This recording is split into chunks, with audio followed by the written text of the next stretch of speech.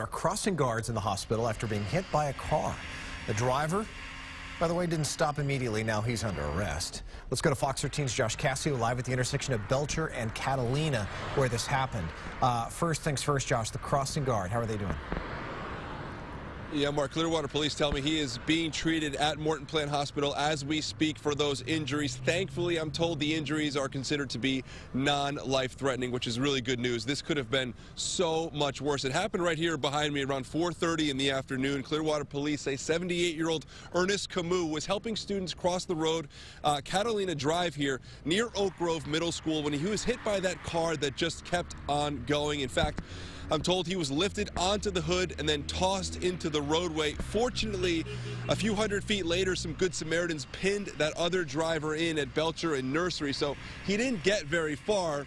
Police say that person is 68-year-old Gregory Olson of Clearwater. That's his Honda there. He's facing several charges tonight, including leaving the scene of an accident involving serious injury and driving with a suspended license. Here's what one witness told us who came out and saw some of the aftermath of this crash.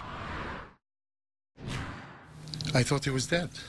So somebody ran to him and put something under his head, and like he got a little bit comfortable. Then later on, he started moving his hand. I felt good after that. You know, I thought, thank God for that. Olson tonight is headed for the Pinellas County Jail. As for the crossing guard, again, thankfully injury said to be non-life-threatening. I'm told he's been on the job for about 3 years, so hopefully he can be treated quickly and recover and get back out here to help these kids cross the street here near Belcher Road. Mark, back to you. Let's hope he's going to be okay. Josh Cassio live tonight in Clearwater. Thanks.